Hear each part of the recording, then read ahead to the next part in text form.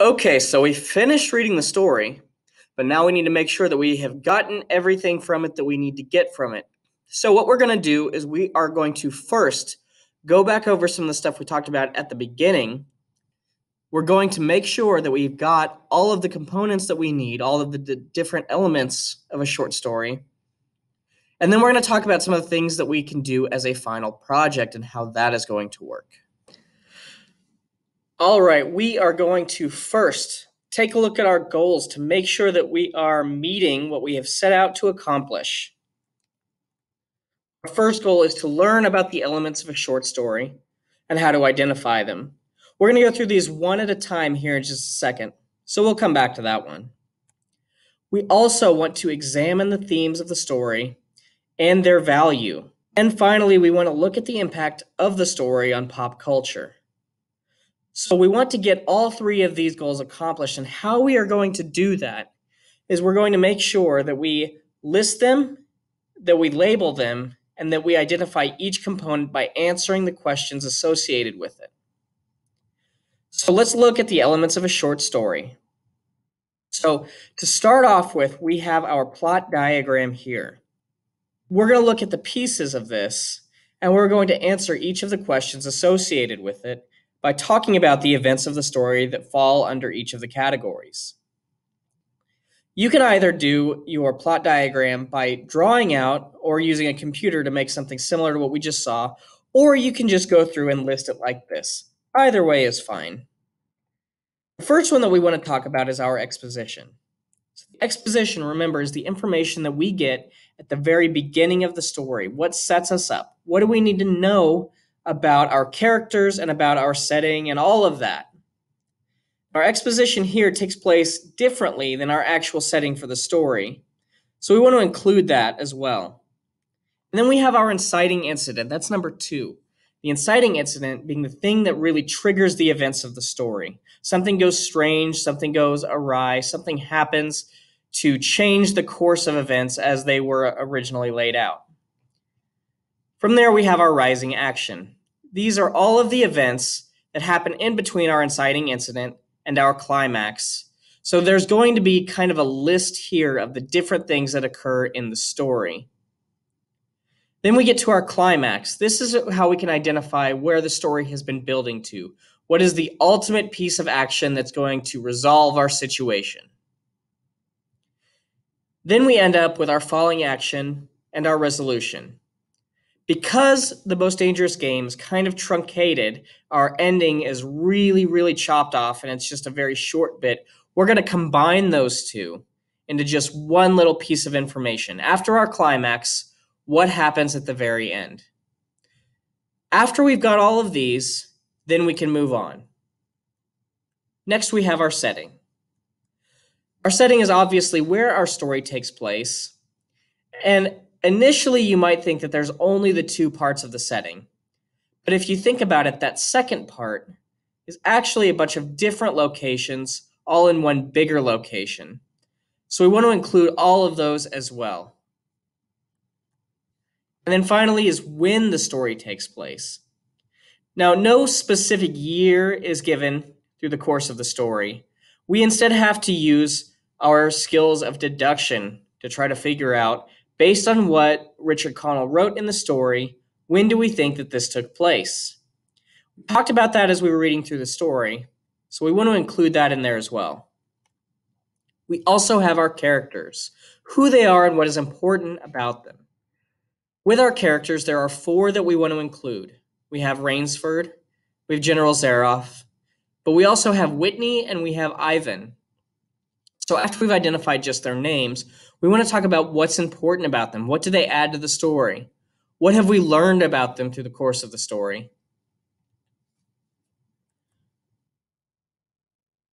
We have our theme. So if you remember, one of our goals was to be able to identify the theme of the story and to talk about why it's important and how we know that it is a theme. So a theme, remember, is the subject of the piece and an idea that recurs throughout the piece. Themes can usually be summed up into 1 or 2 words, something very simple like warfare, which isn't an actual theme of the Most Dangerous Game. It's just an example. So what I would like you to do here is try to identify a theme, but you also want to talk about how you know it's a theme. You want to be able to justify it. So you can either discuss in the Most Dangerous Game, this and this and this happened, which show us the theme, or you can take bits and pieces that you copy and paste from the PDF, and you can include that in your explanation of the theme. Either of those will work, whatever is easiest, as long as we are able to identify the theme and show this is how we know that it's a theme. We also have perspective. This one we've also answered while reading the story, and it shouldn't be super difficult if you don't remember it, which of these four it is. So we want to make sure that we can identify which of those is our perspective. Finally, we want to address our conflict.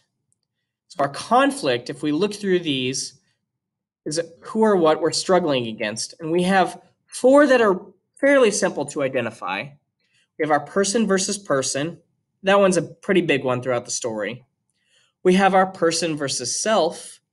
Now this one's a little bit trickier, but throughout the course of the story, our characters do struggle against themselves, their emotions, their feelings. So we can try to identify that. We have person versus society. This one's also fairly obvious because we have what society says is the moral thing to do, is the right or the wrong thing to do, versus what our characters either choose to do or are forced into. And then finally, we have person versus nature. Again, this one's fairly overt, and it shouldn't be super difficult to find out. So what we want to do is just pick one of these and demonstrate an example, kind of like we did with the theme, of either just explaining it in your own words or copy and pasting a specific section that you think demonstrates that struggle. We also have our other three types of conflict, and this is one of the reasons that I really like this story, is because if you want an extra challenge, we can pick these other conflicts and use these as well. So we have person versus supernatural. Now, in this story, there's not a lot of supernatural influence. There's not any demons or werewolves or ghosts or anything of the sort. But what we can do instead is we can compare these to the influences that the Most Dangerous Game drew on. So think of those authors, Bram Stoker or Edgar Allan Poe or Arthur Conan Doyle or H.P. Lovecraft, any of those that like to write using supernatural influences, and that Richard Connell probably took those ideas from and used to help influence his own story. We can use those to help show us the person versus the supernatural conflict, even if it's not directly in the story. We also have person versus technology. Now, there's only one real instance that I can think of in this story where you have person versus technology, and it's a little bit difficult to find, but if you really want a challenge, you can try to hunt this one down. And then finally, we have person versus fate. Now remember, fate doesn't always have to be a prophecy or a prediction about what will happen to a person through the course of their life. Sometimes it's the idea of something inevitable happening, something that somebody has to fight against in order to avoid disaster. So if we look at it that way, we can find some examples of person versus fate through the course of this story. So now that we've got through our goals, we've learned about the elements of a short story and how to identify them. We've examined the themes of the story and their value, and we've shown how we know that those are the themes. We get to our last piece. Here, we're going to look at the impact of the story on pop culture. Throughout the course of the reading, I talked about different places where Richard Connell drew on different influences in his writing. Since the story has come out, movies and television and authors all over the world love to draw on this and use this as inspiration from their own writing, and in some cases, just directly rip it off. What I would like you to do here is think about that and see if you can come up with different times that you've seen these ideas reused. What are some TV shows that you've seen this in? What are some movies or some stories that you've seen this in? So just write about one or maybe two and explain how that story compares to this one. This doesn't have to be very long, 2 or 3 sentences at the most. After we finish that piece, we're going to move on to our final project. So we have our 5 senses when we talk about sensory detail. There are more senses than that, which is an interesting fact, but really doesn't have anything to do with what we're talking about today. So what we're going to do is we're going to take those 5 senses, sight, hearing, smell, taste, and touch, and we are going to look through our story of The Most Dangerous Game and try to show where they are exemplified in the story. Where does Richard Connell bring those up to try to bring the story to life? If we're doing a really good story, we want to make sure that we're including those because they help add texture, add flavor to our story, as it were.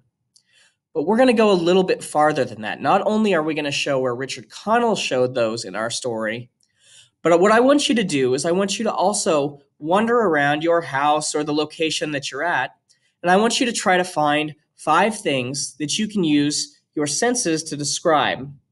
So tell me how something smells. Tell me how something looks. And for each of those, I want you to try to write 1 paragraph describing the feeling or the sensory experience of those things. Tell me what eating some sort of food tastes like. Tell me what you hear when you sit in a quiet room. Tell me what you feel when you reach down and rub your hands on your carpet or pet your dog or something like that. We want to focus on those, not only in how Richard Connell has used them, but how they can influence our own writing. In this one, you're going to pick an example of how Richard Connell demonstrates touch, sight, smell, hearing, and taste in the story The Most Dangerous Game. So just to be clear, that's 1 example for each. You're also going to copy a textual example for each sense. So what that is saying is that you're going to go through the text, through the PDF, and you're going to copy a line demonstrating each of those. After that, you are going to write your own example for each of these senses using at least 3 sentences for each.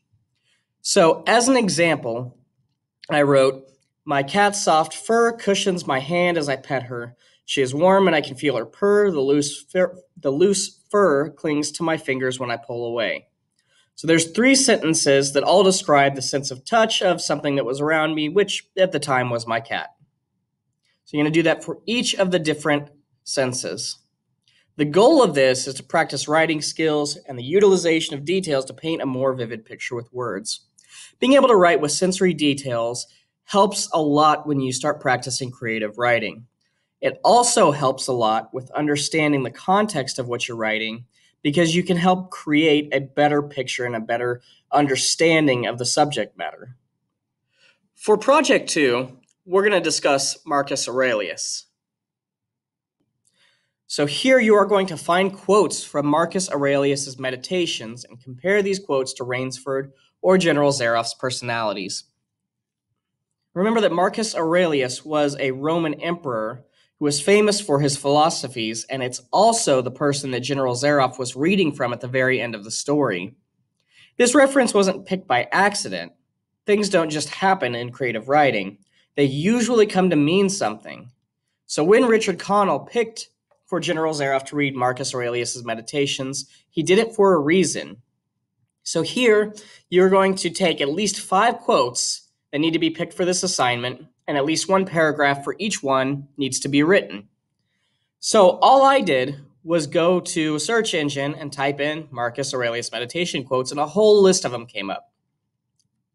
One example is that everything we hear is an opinion, not a fact. Everything we see is a perspective, not a truth. And then I wrote that this quote applies to both Rainsford and General Zaroff, who view the morality of the idea of human hunting for sport as a matter of perspective.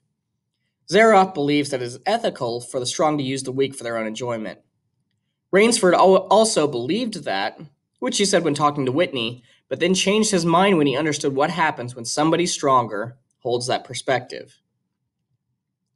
The goal here is to explore the themes and their value in literature and compare them to previous works. So in this case, we are going to be exploring both the themes in Marcus Aurelius' Meditations to the themes and information that we got from The Most Dangerous Game, and we're going to compare the two. Finally, we have our found journal. So here you are going to write a 2 to 3 page journal detailing your experience trying to escape from some creature. After, distress the piece so that it appears to be the found remnants of some story. The goal here is to demonstrate a mastery of the elements of a short story and practice creative writing in a new medium. In order to complete this activity, you have to have an understanding and even a mastery of the plot elements of a short story in order for your own story to make sense. So we take the information that we've learned and we're applying it. But we're doing it in kind of a creative way, something that's a little bit more interesting than just writing a paper or writing a normal, basic, front to back, top to bottom story. This is one of my favorite activities, and generally I'm very impressed by the creativity that my students have shown. Let's take a look at some examples of what you could do with a found journal project. Here we have a student that tied together their pages with twine. They aged it using coffee, and then they burned the edges and rubbed some smudge marks on the front to give it more of a charred look. On this one, we have a student who crumpled it up and tore the edges rather than burned it, still giving it a distressed look. Here we have a student who used food coloring and water instead of coffee to give it kind of a different texture and appearance. On this one, the student used glue and sand to give the piece an appearance of being found on a beach, which fit within the theme of the story. Here's another one where the student used burning to really, really good effect, but they also tied it together using twine. One of my personal favorites was this one, which was, as you can see, a Lost at Sea piece. Here we have a student who decided to handwrite and use illustrations instead of using a computer to create her story. Students have used red paint for blood splatter. This is a student who decided to distress an entire notebook instead of just a few pages. The entire notebook wasn't written in, just the first couple of pages, but the effect was still pretty great. Here's another student who decided to use red paint to create the image of blood, which went well with the story. All right, we have successfully read our first short story together. We have applied the things that we've learned, and we've been able to create something using them. We'll see you next time.